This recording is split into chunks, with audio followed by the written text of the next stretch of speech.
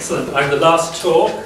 I know we want to get on with the game storming and then get to dinner, so I will be as quick as I can.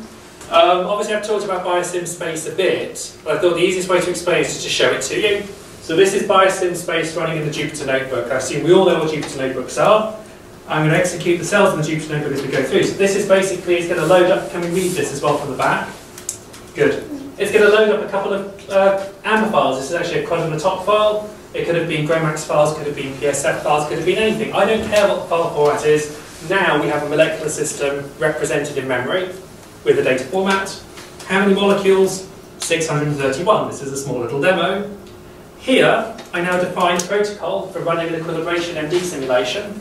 So we worked out what are the key things in the various MD packages which a user wants. So the users don't really care about the integrators, they don't care about all the low-level details. They want to know how long am I running it for, what temperatures are we going for, am I restraining protein backbones, etc. So we define a protocol, and now that's the data format in memory. And then what we do is we say, we've got a system, we've got a protocol, run it. It's now found on this particular cloud. It happens to have Sander available, it's now running a Sander simulation. Could have been GROMACS, could have been NAMD, could have been PMMD, could have been SOMD. It doesn't matter, the same thing is actually running the simulation. Is it running? Yes. It's currently running in the cloud. It's got the resource, it's put all the data across, it's written all the input files, it's running everything. How long has it been going for? 0.4 minutes. But because this is running in the cloud, and we can actually understand the data files and convert them back into our data model, I can query it. So data is being written from the simulation, so what's the energy? Oh, crumbs, it's now 6,300 kcals per mole. What's the energy now? 6,354. We can do this live because it's running interactively, but just the energy, that's boring, that looks quite rubbish, so let's get more data. It's now been going for 0.0076 nanoseconds. That's the energy, that's the temperature, that's the energy, and if I run this again, voila, it's a new value. What do we have now? We have data changing with time. When you have data changing with time, what should we do next with it? Make a graph. Voila! This is a live graph of how the temperature is changing through the simulation, and a live graph of the energy. And if I then rerun this cell, this is just using standard matplotlib, pandas, etc., it live updates. But graphs kind of old school, two-dimensional. We've already heard that we have NGL view, so with NGL view, let's get the latest snapshot out from the simulation. And with this latest snapshot, there we are. 3D interactive. What it means is we're not moving data backwards and forwards between my laptop and between the cloud. It's all just happening live in the cloud. I've just got there's something in my eye. Obviously, because I'm so amazed this is working. It's a live demo where it's working. And again, I will emphasise, NGL view is amazing. And because of that, I didn't have to write any of this. We did not write most of this, I should emphasise. This is all using the tools and standard libraries. It did not take us long to write it. This is not the end of the project. We're only about halfway through the project. We've got tons of time to go. What else? Well, we're producing trajectory. Data is being written to the cloud. So let's get a handle on that data. We now have a handle on that data. How many trajectory frames have been written? 8. Let's now get them. This has now got the data. And this is actually an MD traj piece. This is an MD traj object. I could have asked for the data in MD analysis format.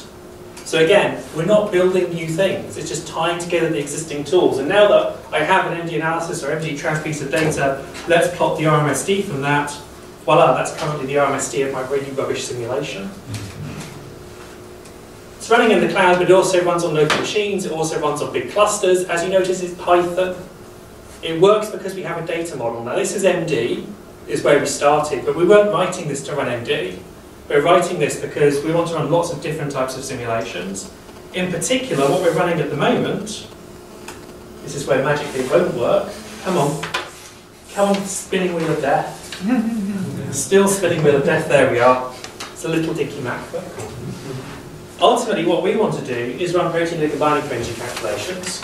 So that's really where our bread and butter is. And as John mentioned, there's a D3R challenge at the moment. So we have basically ligands, we have proteins, and we've got to predict the binding for energies. And hopefully they won't be totally rubbish when we get the real experimental data back. And so what you've really got here is you have input data, which are your ligands, because we're doing relative binding for energy, so we have 2 different ligands.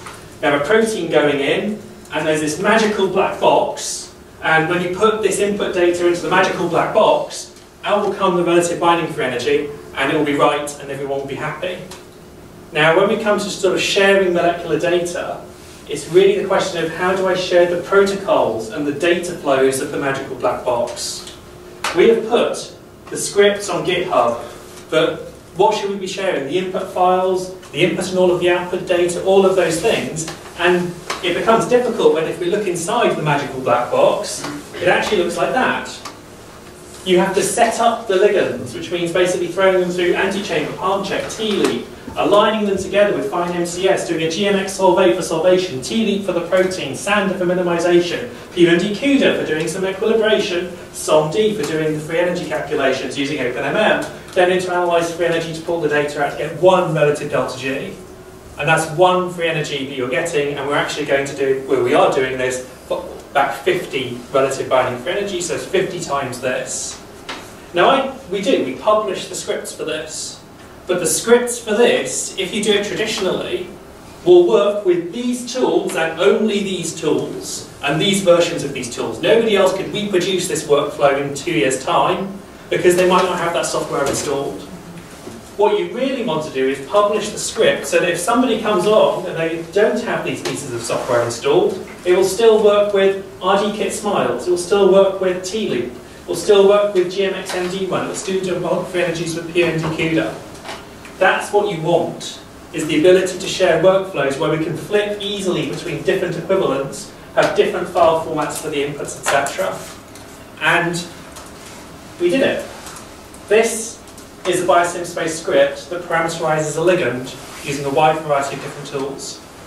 This, slightly smaller, is a biosim space script which does a relative binding free energy with a wide variety of different tools. By sharing these Python scripts, which is what are on the website, if you have biosim space installed and you have the underlying tools installed, then you'll be able to reproduce our D3R run. And if you can beat us by next Wednesday, it's all live now, you can submit a better answer than we will. We took the view when we did biosim space that our job is not to come up with the XKCD perfect file format.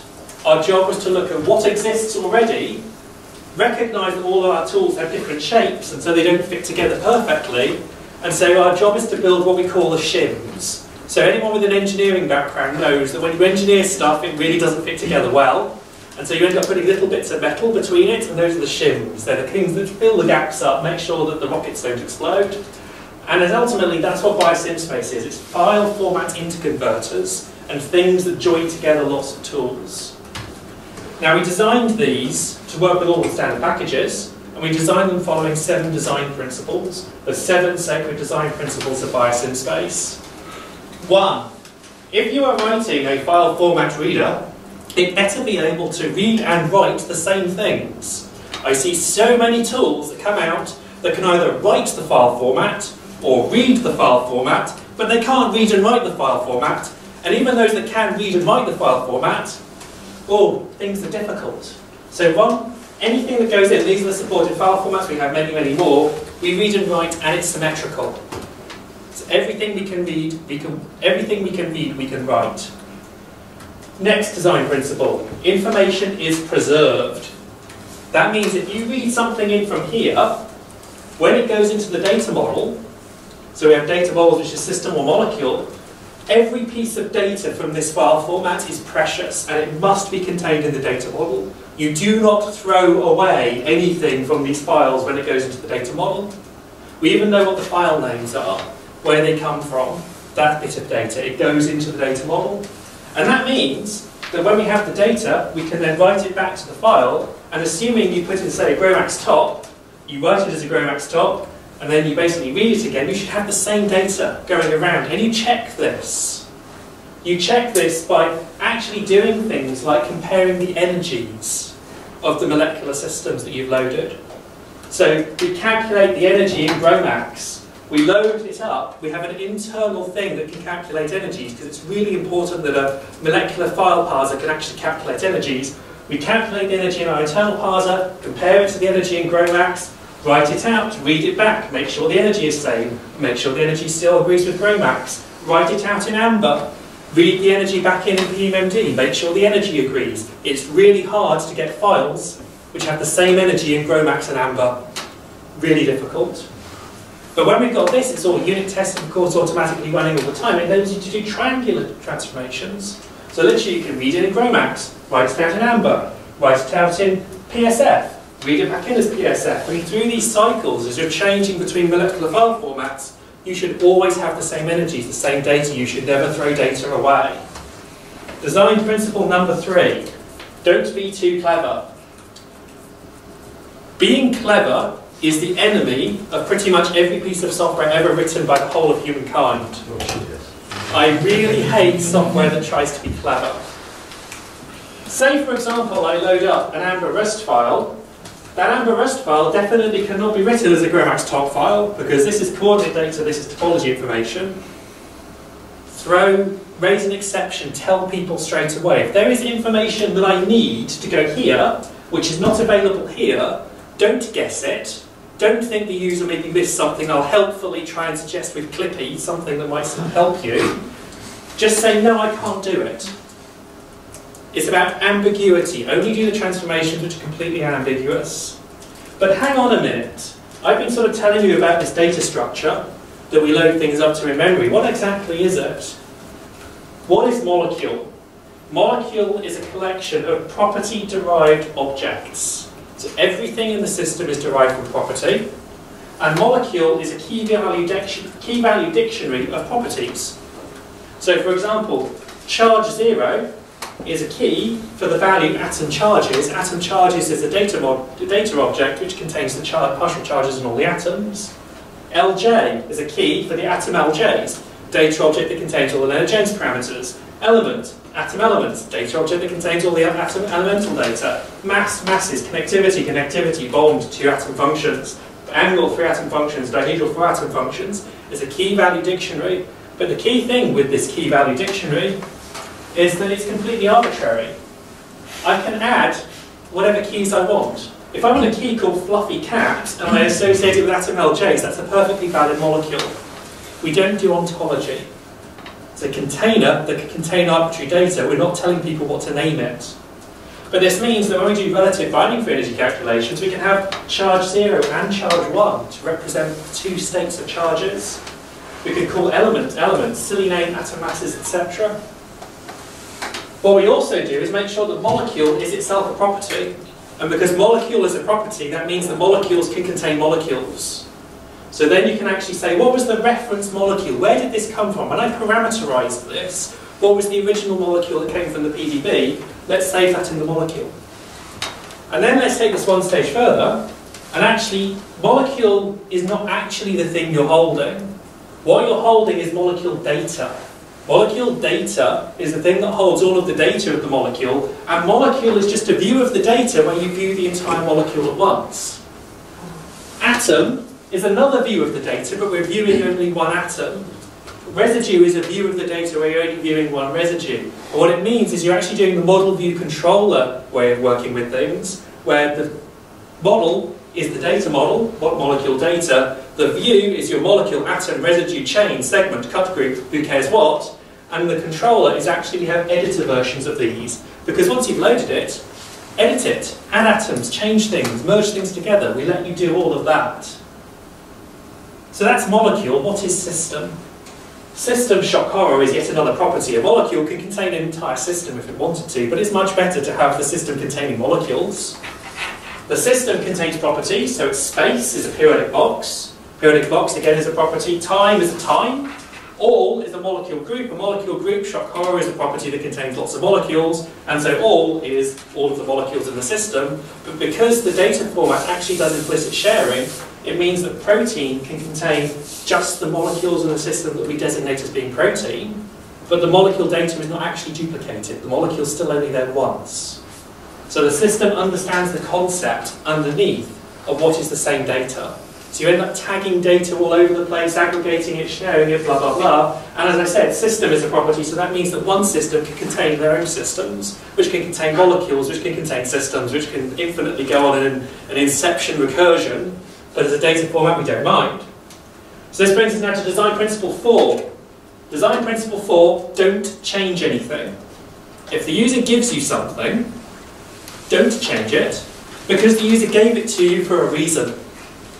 They liked it. You start messing around with it, they're going to get shirty. So if they give you a GROMACS topology coordinate file, and they want you to run ND on it, give them back a GROMACS topology coordinate file.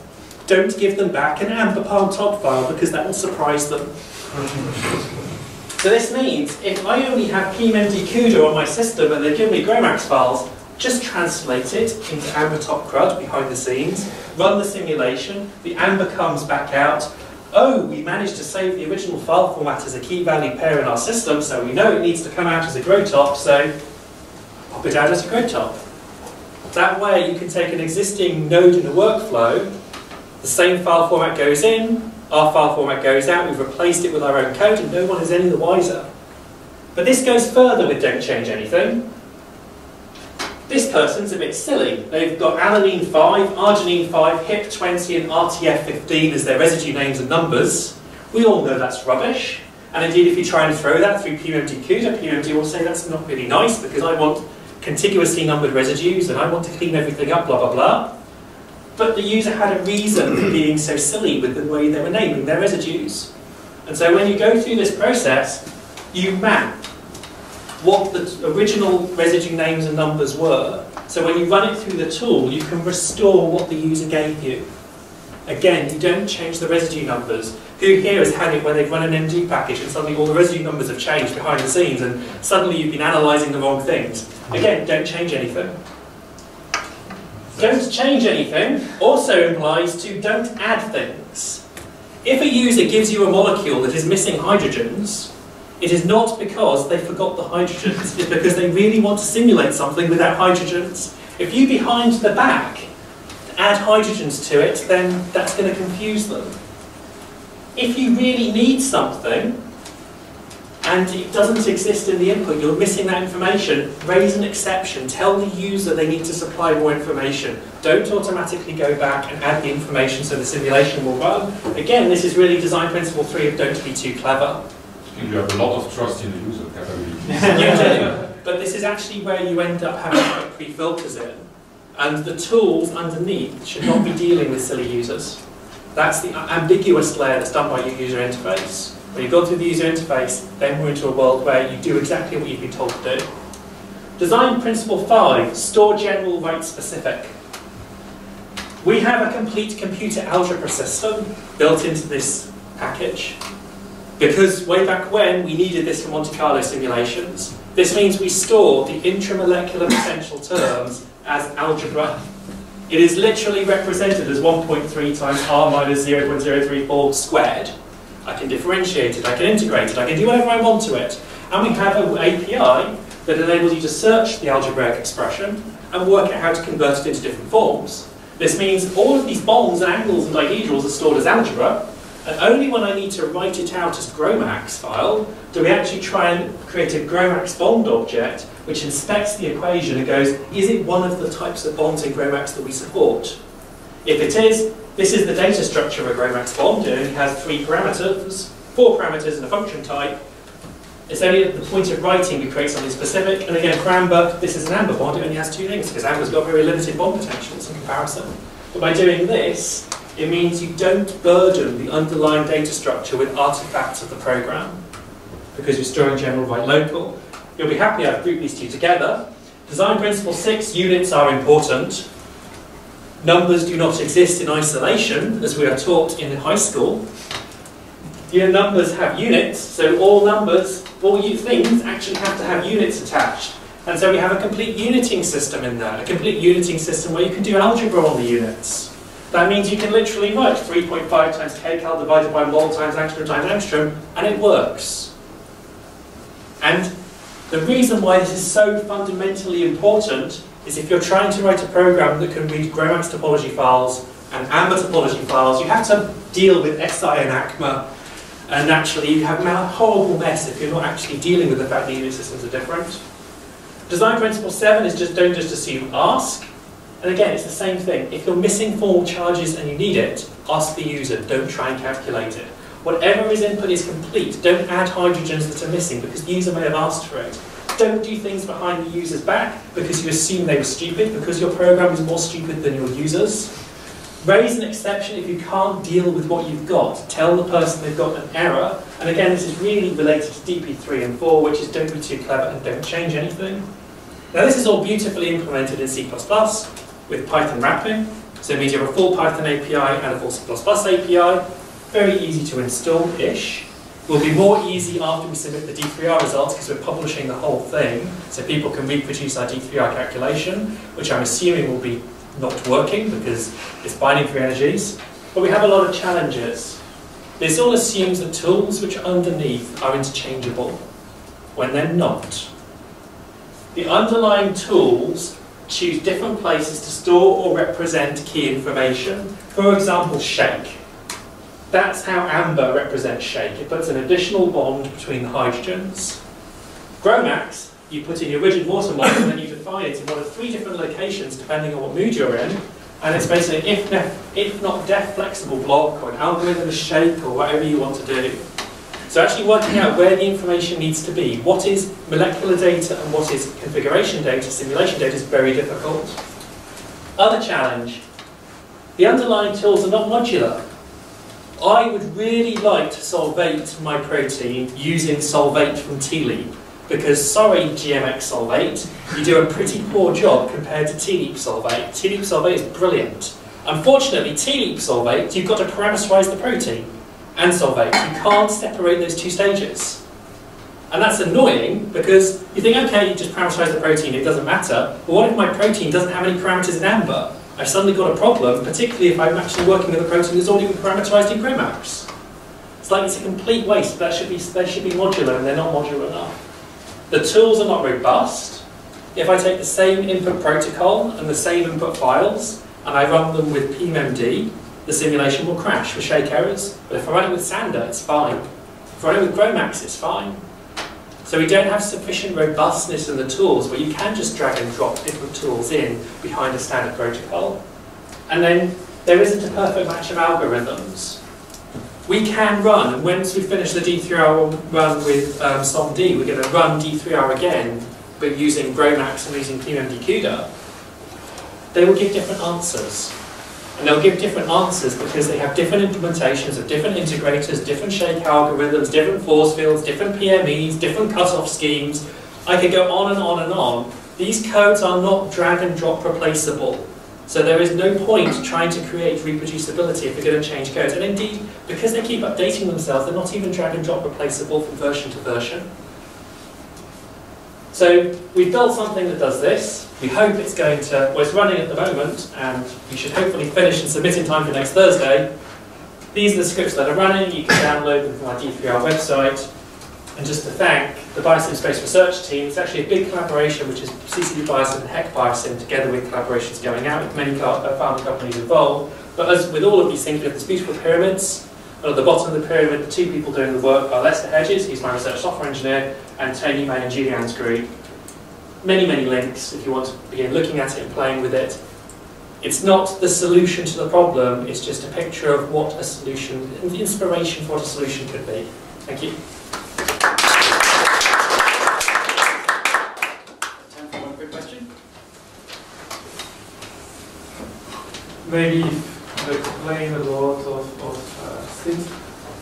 I'm wondering, you know, there is some other packages and like HTMD, so I guess it's not doing the same. Can you comment a bit, or do you, how you can comment different packages and compare it with yours? So I think there are lots of different packages, and what we deliberately took the view of the Biosim space is we're not going to reinvent something. So if a tool exists, we will try and use the tool. So we didn't do anything with trajectory analysis, because there's already empty analysis and empty trash. We also took the view that we don't want to disrupt somebody's workflow. So this is why we're focusing on workflow nodes, where whatever was your input file and your input description, that should work with our node, and we'll give out the same formats as you wanted to give as input. So in theory, if you have an existing 9 workflow in industry, for example, which is what our partners are with, you could just pluck out something that was currently doing a hard-coded batch script to run NAMD, and then you can just plug in a bias interface node, and in theory, it will keep working in the same way because it's the same input formats, the same output formats. But generally, we very much don't see this as replacing anything. It's about fitting in with a community of other tools. And in terms of longevity, the actual underlying code has been going for about 12 years now. We just haven't been very noisy about what we can do. And we have long-term plans of how it works. The actual software itself is built on top of something which is, we now work with Microsoft, Google and Oracle with for this huge cloud project, where actually you'll be able to have simulations. I showed the notebooks running. If you look on my talk slide, you'll see actually what's happening is that data's being put on object stores, computers being allocated on the cloud next to the object stores. They're all running. You have an identity service, an accounting service, an access service, which is enabling you to pay for simulations up front, pay for the storage of data, pay for the long-term archiving of data, and moving us to this world where instead of you log onto a cluster in SSH and rsync and do things like that, it's all interactive notebooks, and you can then give a DOI to the notebook, publish that, and then you have an executable paper that contains the description, all the input, grabbing all the resource, all the analysis, all the graphics, all the conclusions. And that's the kind of 2025 vision that we're moving towards. All right, let's thank Chris again.